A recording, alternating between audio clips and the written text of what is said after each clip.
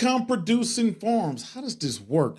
This came across my desk and I thought this was very interesting. I said, you know what? I need to check this out, bring this out to the audience because we hear about so many things, real estate, single family homes, multifamily homes, apartments, things like that. But income producing farms. But without further ado, as you guys and girls can already see in this description box in the topic, we have a very special guest coming from Rad Diversify, Mr. Dutch Mendenhall. He's in his Tampa Bay, Florida office today, right now. I'm in Denver, Colorado, so you guys and girls stay locked. Once again, ladies and gentlemen, boys and girls, my name is Prince Dykes. This is Dutch Mendenhall. How you doing today, sir? I'm doing good, Prince. Thanks for having me. Thank you. Thank you for being on. For people who may not be that aware of you, tell us a little bit about your background. How did you get into this whole real estate thing? Oh, yeah, man. So I was a consultant for about a decade in real estate and information marketing and real estate companies that did coaching and mentoring. And over the years, I kept writing these models and seeing these business models. And I said, hey, nobody's ever combining the maximum ability for people to learn, be trained, be developed in real estate and the investing at the same time. And so after a lot of our students, when we opened our own brand, said to me, said, hey, Dutch, invest with us, put your money where your mouth is, stop teaching, stop training us.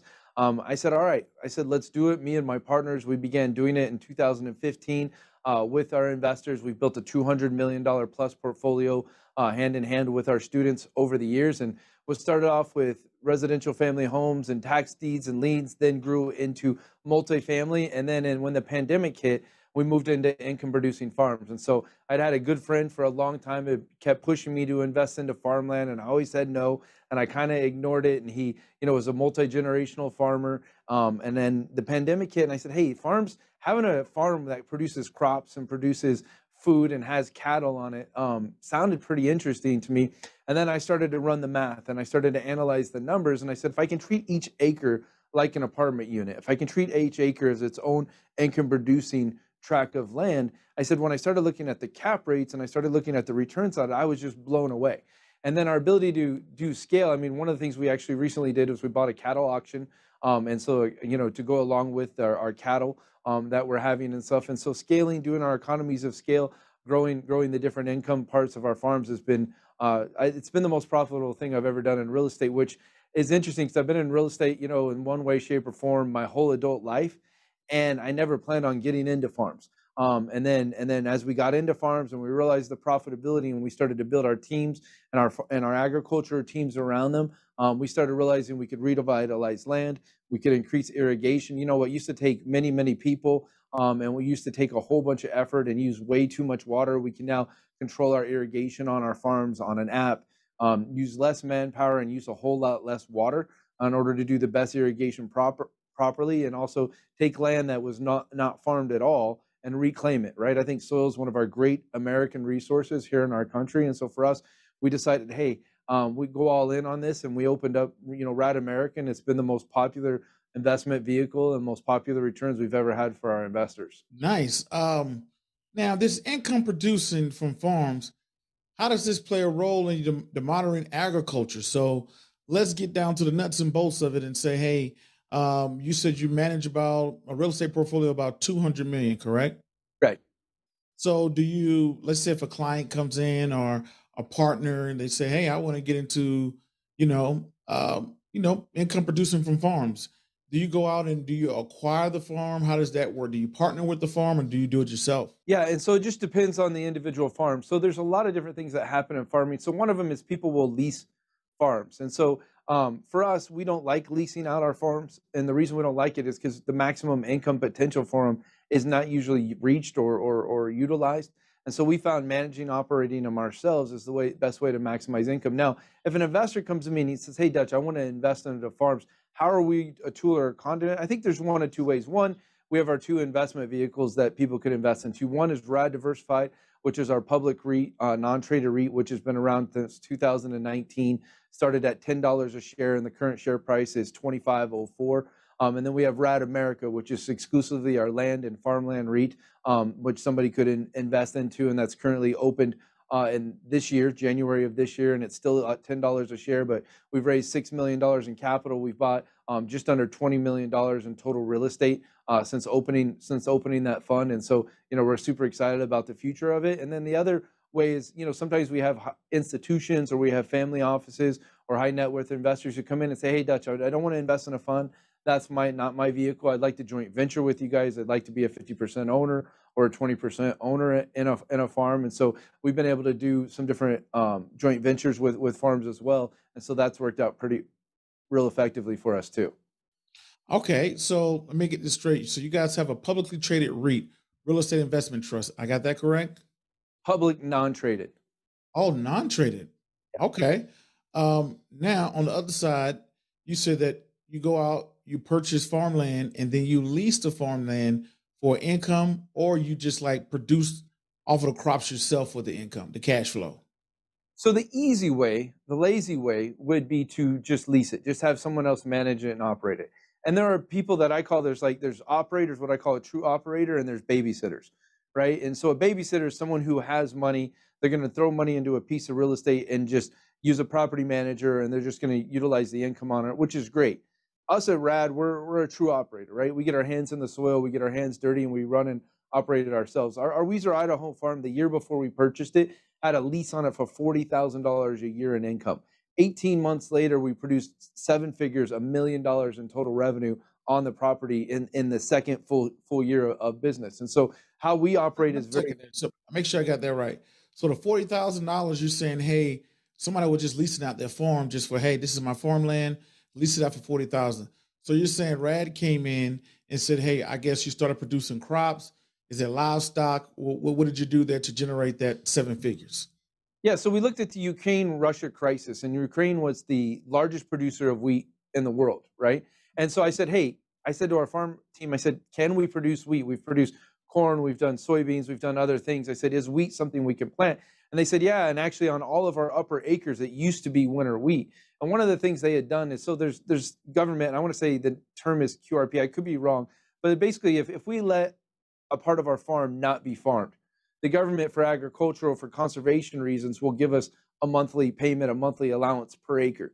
What that had done on that farm is it had expired. And so they were no longer receiving the monthly income, but they never began farming, right? A whole lot of the farm. So the government was giving us, make sure I got you there, Dutch. I didn't mean to cut you off there, but that's okay. We have a little lag. I just want to make sure I'm tracking you all the way. So you said that the government incentivized you to produce the agriculture, the produce that you was making from the land. I got that correct? That is correct. That's a pretty common thing in farming. Nice. Okay. I'm learning something new here. So you get is it a tax break or is it a monthly sniping? How does the government incentivize you to farm? It's a specific dollar per acre. So they give you a certain amount of money per acre. And so it's not a tax break. It's a specific dollar amount per acre. And my team can look up the specific definitionary term and they'll tell me in just a minute. But it's interesting because it's common in farming where like farmers are notorious for saying, I'm broke and I'm poor, right? But they have a multi-$100,000 John Deere tractor and their truck paid off and their land and their farm is paid off, right? But the kids have grown up generationally thinking, hey, my family's not poor, right? My family's been tight. And so lots of times family are thinking about how they want to pass the farm down generationally, but then their children aren't in a place where they want the farm, right? They haven't grown up in a place. And yeah, you do have generational farmers where that is awesome. But a lot of the farms we've bought are parents, our families, where they just wanted the farm to continue to exist and flourish.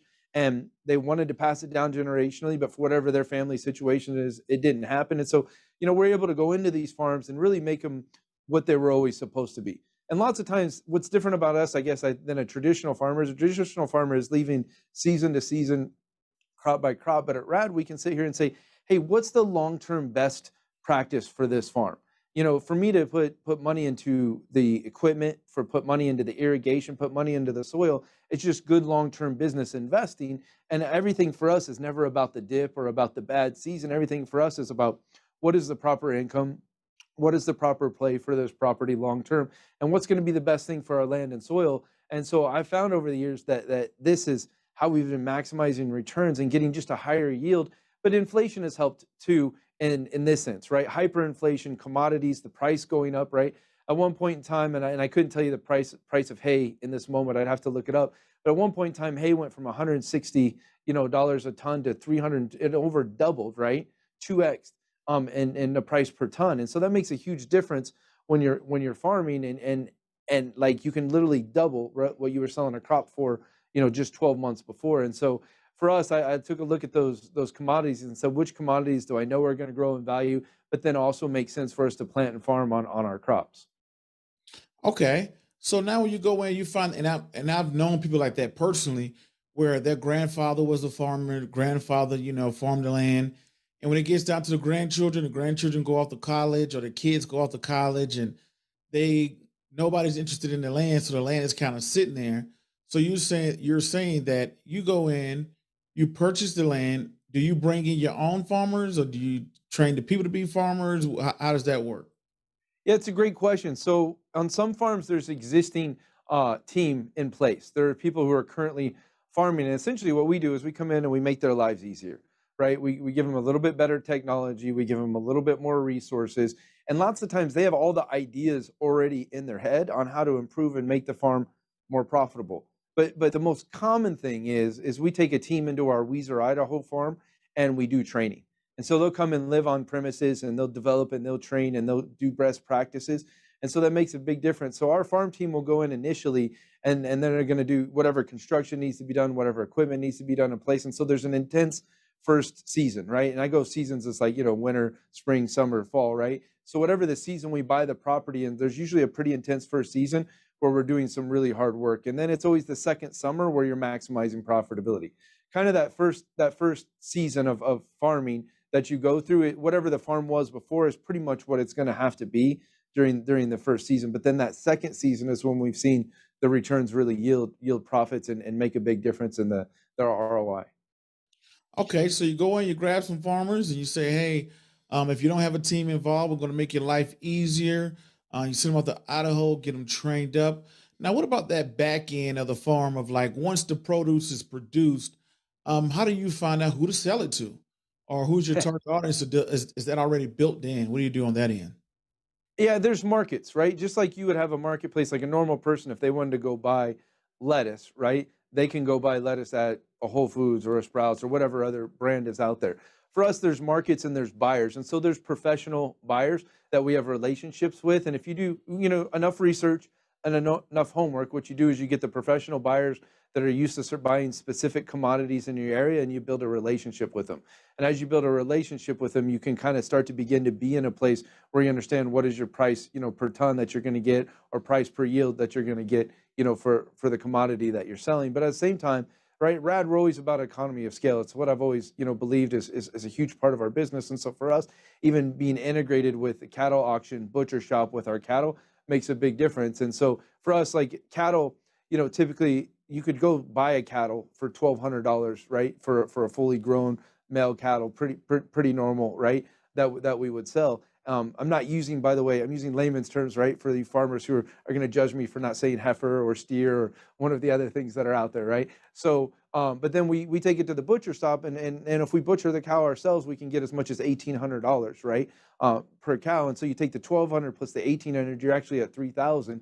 And so we decided to go ahead and start building our own butcher shop. And then we realized there was a cattle auction for sale, so we went ahead and purchased a cattle auction. So scaling's a big important part of it, and you can integrate. And we're very small, right? We're not Kroger, who's a the billion-dollar companies that are out there, right? And different things. We're just, we're an investment company that believes in our country, believes in our soil, and believes in Americans investing in Americans. And if we can provide a great product for people, what's better? So I'm a truck driver, a school teacher. I'm driving down the road. I'm listening to this podcast. I'm watching you live. I'm like, wow, income producing for farms. I never heard of it. I never thought about that. I knew what a farm was. That makes perfect sense. How do I get started? What do you say to that person? Well, I say my book, Money Shackles, right? And I know I'm not trying to overdo promotions here. If anybody wants to go get a copy of our book, go get it. The reggae industry began in 2012. It's Money Shackles, right? Money Shackles is your book? Yeah, Money Shackles. Money And Shackles. If we could put that up in Hawaii, the cover of his book, Money Shackles. That'd be great for the fans and the audience to see, and the listeners to, be able to catch while you're speaking too. So go ahead, Dutch. I didn't mean to cut you out there. oh, you're great, man. I just got so passionate about the financial system in America. There's a part of it that's broken, right? And it's people's understanding of how money works. And so the shackles is all about people breaking free from financial bondage, right? I believe the difference, between the understanding of what money is and not understanding what money is huge. And Americans are taught, go to school, get in debt, go to college, get in debt, buy a house, get in debt, use your credit cards, get in debt. And reality is debt can work as a useful tool for you, right? Investing can work as a useful tool. So in the book, we talk about the Reg A industry in 2012, and Americans have the ability to be a fractionalized owner, right? In different investment vehicles. They can be a fractionalized owner in a farm or a luxury property on the beach. They can be a fractionalized owner in a business, right? It's the first time that a non-accredited investor, right? And I hate the difference between non-accredited and accredited. I think it's Yeah. economic discrimination personally. So, but the Dutch, first I time agree with you 110%. Once I learned what an accredited investor was, it's like, well, this is created because if you don't make this type of money, you may not understand what the economics are. I'm like, no, laissez-faire, keep your hands off of it. People will figure out if you make a sophisticated investment and you didn't understand what you were doing, what's the difference between me going to a casino? I don't know what a straight line bet is, and I bet my money and I lose it. Nobody's going to come back and give me my money back. So why not let me make an opportunity that could change my life? So I'm right there with you on that 110%. Never understood it, never got it, but go ahead. I'm sorry about that. No, you're right, man, because it's clear there's a difference in opportunity, right? The wealthy have had the access to finances that the non-wealthy have not had access to, right? And for someone else to determine, what an America can do is unconstitutional, right? We all have the equal right to pursue happiness, right? That is one of the core values in our country. It's one of the core beliefs, and to take an accredited versus non-accredited isn't, like, to me, you can be as hard as you want on the companies that are allowed to take investment capital. And they should have to all play on the same footing. But to take an average American and say you don't have the same equal play and footing as others is frustrating. So for me, Money Shackles was all about showing Americans that from 2012 and on, there's a new path, a new way that passed. There's an industry that did not exist that's now is in the billions, right? And I think it'll be the greatest, for me, I think it'll be the greatest alternative to Wall Street that's ever existed. I think for an average American, there's never been a true alternative to Wall Street. And I think the Reg A industry creates that from crowdfunding. It creates it from the ability to invest in real estate in a way that they never had before with fractionalized ownership. And so I think it's incredibly powerful. Investors you said Reg A. Reg A. Gotcha. Regulation A, yeah. Okay. Yeah, I was thinking saying Reg A. I'm like, Reg A is blowing up. I got to listen to this. I mean, it'd be some good music. Okay. So got it. So you're saying the Reg A is allowing everyday people to get into these crowdfunding access. So a person is saying, hey, I'm listening to you, Dutch. I like what you're saying. I like RAD. The website was put up there. We went through the site. We like what you're doing. How do I get started with this? How do I get into this? I want to diversify. I already have a bunch of stocks. I own my own home. I have some equity in my home. I would love to get into a farm. What would be your entry point? I mean, if it's directly with RAD itself, right, you absolutely can go to one of our websites. You fill out a form. One of our team will talk to you, have a conversation. Because of how the industry works, they're not allowed to sell. They can just provide information is all they can do. Do your due diligence. Take your time. Know who we are, right?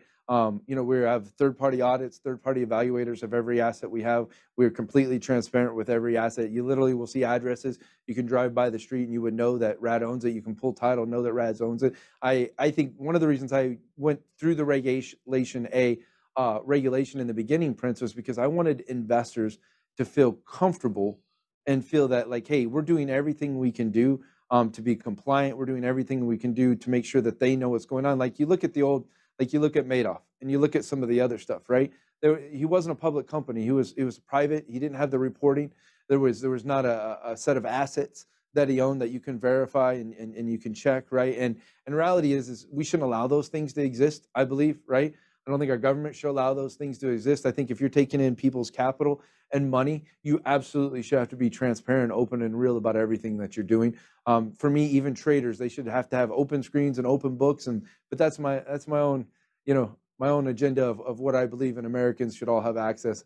Growing up poor, I knew I didn't have the same opportunities that others. And, there's certain things I couldn't even understand growing up. I didn't understand why, one person could get a scholarship and another person couldn't. I didn't understand why, if you looked at the wealthier schools, well, they had, 100, scholarships that went to their seniors. And in my school, there was like 2, right? That went to seniors. And so, some of those things, I think it's just in my DNA to create more of that equality. It's important to me as a person, and I strive to do that through RAD. One of the things we did is we started RAD Foundation Scholarship. So actually, everybody who invests with us, their kids become eligible, for our scholarship programs, and it's something we just did for all of our employees and investors. We gave out 14 last year. This year, I want to give out a whole bunch more than that. It's just a big part of my passion. Okay. So do you have a minimum investment? Do you have to have a minimum? You have to, a quarter million, 5,000, 500. What do you got to have to, even think about getting into the space? Yeah, so through our Regulation A, we were $1,000 minimum investment. Through our Regulation D, we're a $10,000 minimum investment. We are currently, if we've applied for a Regulation A with our RAD America, we had the Regulation A with RAD Diversified, and then there's it's called a Regulation D, and so the minimum for that is our 10,000. And so just jump on the phone with our team; they'll help you figure out where you can invest with us, where you cannot invest with us, and those kind of things. There's a lot of regulations and compliance, and so we'll provide you all those disclosures and things are on the website. You got to read the offering circulars. I'm always very careful on this line, just because I'm not Elon Musk, so I can't tell the SEC. I'm going to say whatever I want to say. I know, I right? want to respect and listen to them and that part of it. And so it's very, very important. And though we are a good sized company and we've been around a long time, we're not the richest man in the world. So Okay, now I got to answer this question where someone is looking at it. They're saying, "Hey, so what are those returns? What are those annualized returns on this income producing farm? What's the average? I know you can't predict the future or say, hey, this is what you're going to make. Guarantees there, but what is what has been some compared to the S&P 500? How has it done? yeah, I mean, I've kicked the S&P 500s. I read your thing. I'll be careful. I kicked their butts, right? And the reason, we started at $10 a share, 2019 in RAD Diversified. We're currently at 25.04 a share, and so our share price has grown over those years. Our investors, every 6 months they can do what's called a cash redemption, and they can redeem stock with us, and we purchase that back ourselves versus trading on the open market, because I didn't want what Elon or what Biden or Trump or what someone else says to change my stock price. I wanted our stock price to be based on net asset value, be based on investment income, be based on exactly what we're doing every single day. And so RAD America has not had its first stock price change yet.